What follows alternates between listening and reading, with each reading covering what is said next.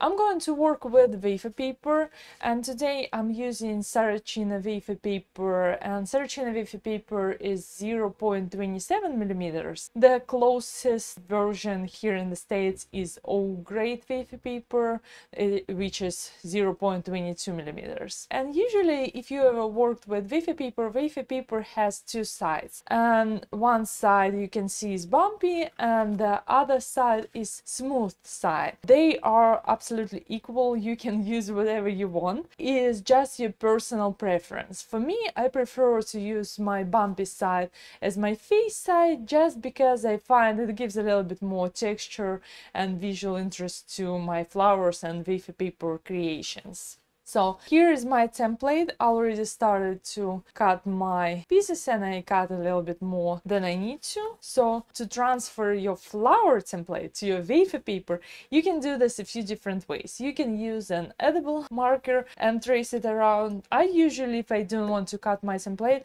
I usually use the end of my Drezden tool and I just trace gently so I can have this indentations, and it's good enough for me to cut my template. So here you can probably see better on this side. And because I need two pieces for the large one, I'm going to cut my wafer paper, fold it in half, because these pieces are symmetrical, and I'm going to cut this around. And if you're using a cutting machine, you can do that for sure. It will make your life easier, especially if you need to make quite a few flowers at the same time. So now what I have here is my left side, my right side. I have my central part, my head, not my hand, but orchid's head. And this is arms, and these are legs. And I have a few extra pieces just in case if I need them. I'm not going to wire my wafer paper orchid, but I'll show you how you can use a piece of wire if you want to have it wired on your cake. So I'll take my flower pot.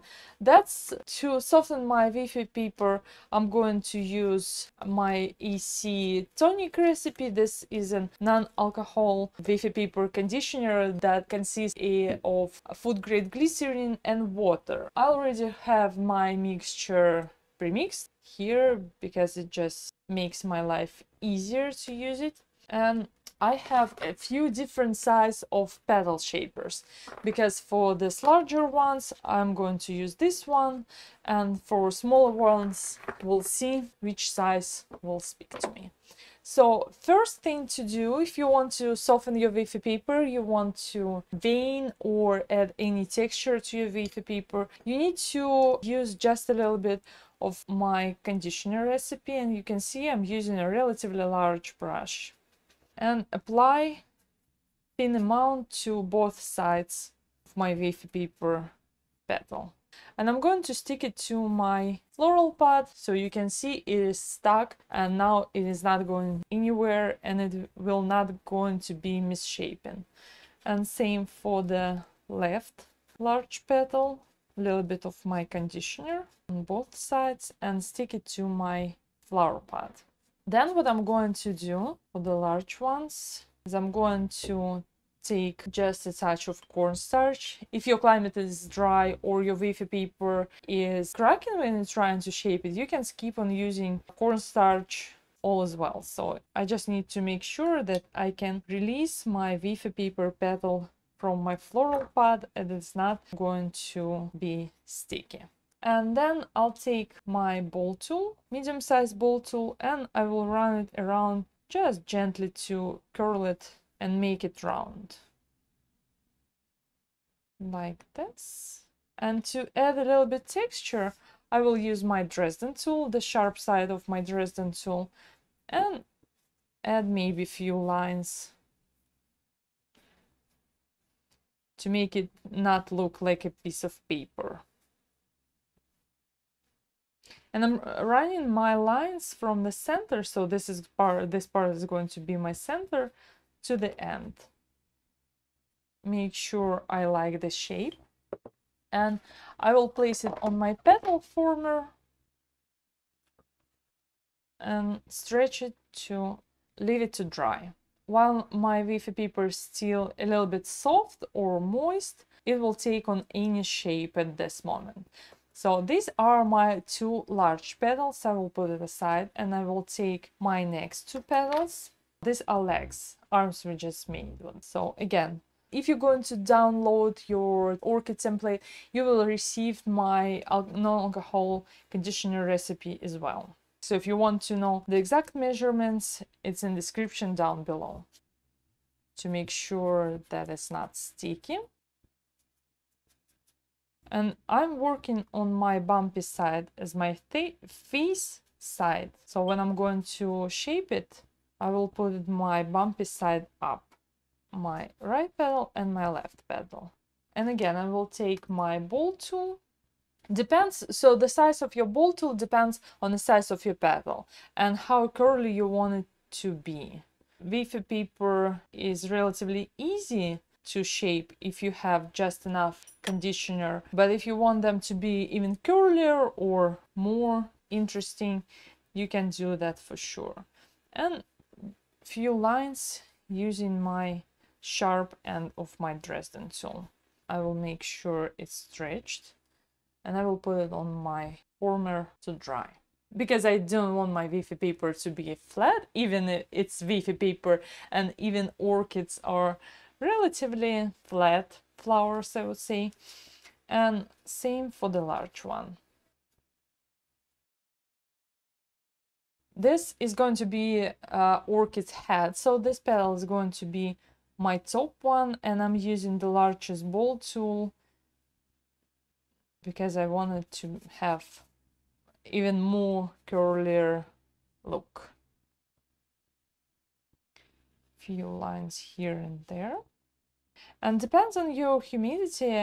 When you're working in your place, you might don't even need to add any conditioner or cornstarch. Just try and test with different petals and different shapes, and you will see. Sometimes it depends. Here and now it's 35% humidity, so I definitely need to use my conditioner.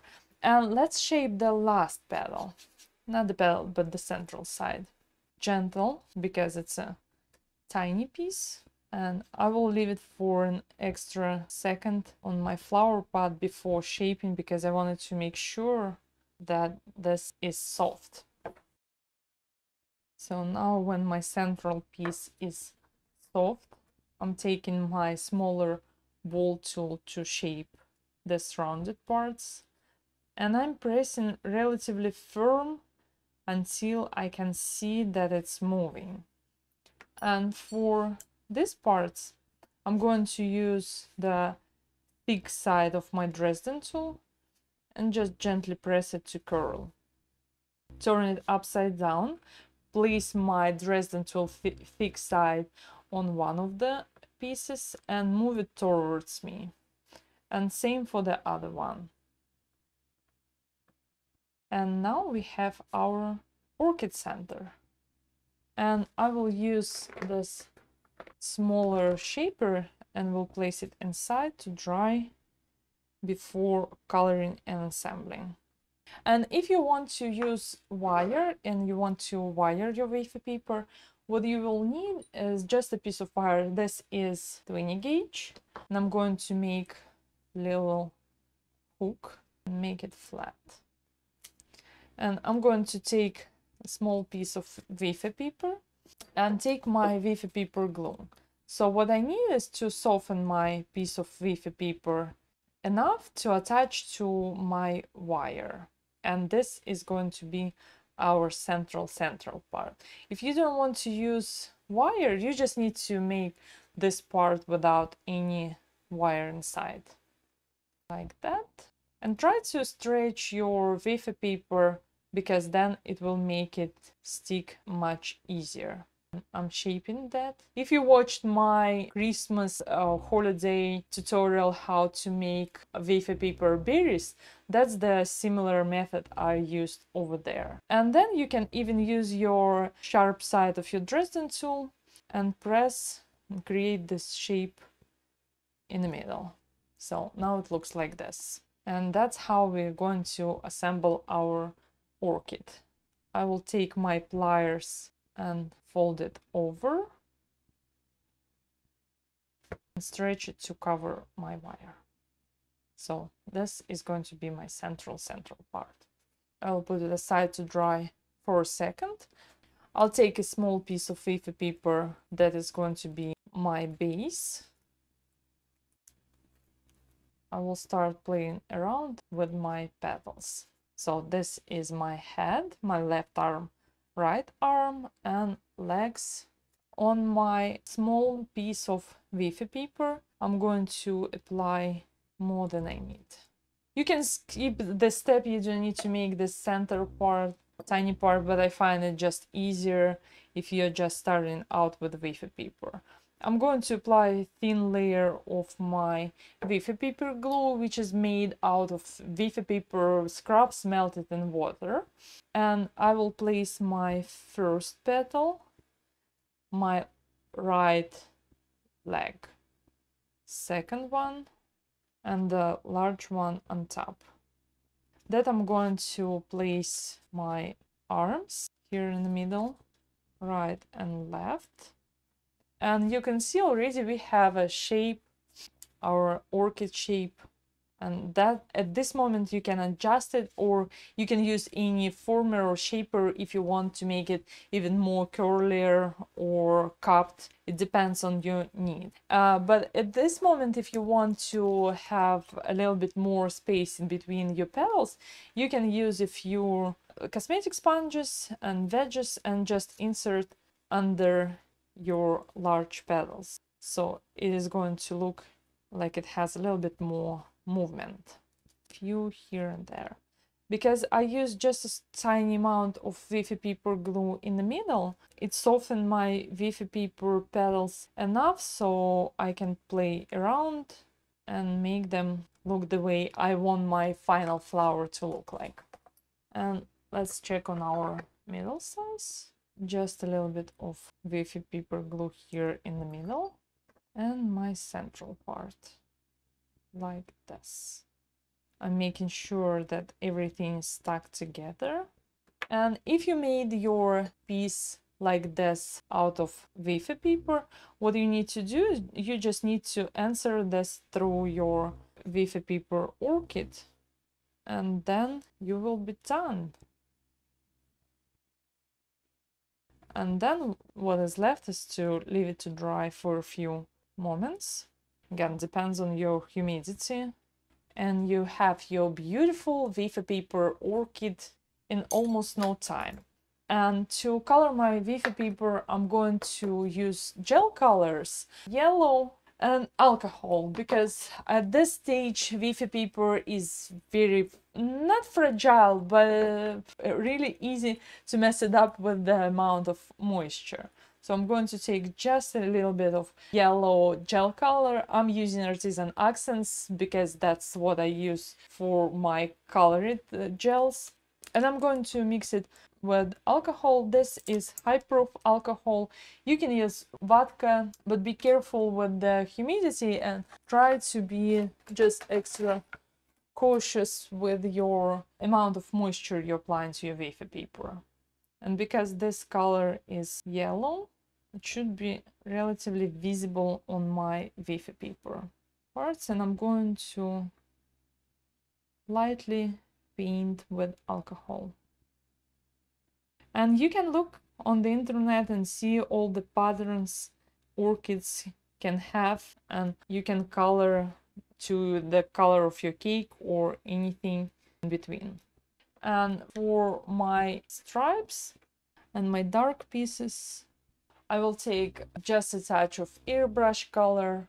This is maroon because I think that very small amount of things in nature are actually in black or actual white color. So I prefer to use something in shades like maroon or ivory to make it more realistic or nature inspired looking. And I'm going to take tiny brush with my maroon color and paint just a few strokes here and there to emphasize my center. And because I have few drops of alcohol on my center, you can see that these spots are relatively realistic looking because they get absorbed by the alcohol in yellow gel color mixture. And of course you can dust your wafer paper, but if you're going to dust wafer paper, what you need to do is you need to wait until it's fully dry and you can handle this, and then you can dust using just a dry brush and dry petal dust in any color you want. I would suggest you, if you want to make it look even more realistic, at this point you can use just a little bit of green dust here around these areas, or you can make it pink or any color you want. Thank you so much for joining me for this week's demonstration. I hope you like this tutorial, and I hope you will try to make wafer paper orchids maybe for your Valentine's Day decorations or for the upcoming wedding season. I hope this year is not going to be as crazy as the previous one. And if you would like to learn more about working with wafer paper, I would love to invite you to join one of my live workshops. Click the link down below so you can get all the details. We have quite a few live workshops coming up next. So thank you so much for joining me this week. I'll be back next week with another tutorial. My name is Anna Stashkina. Bye bye.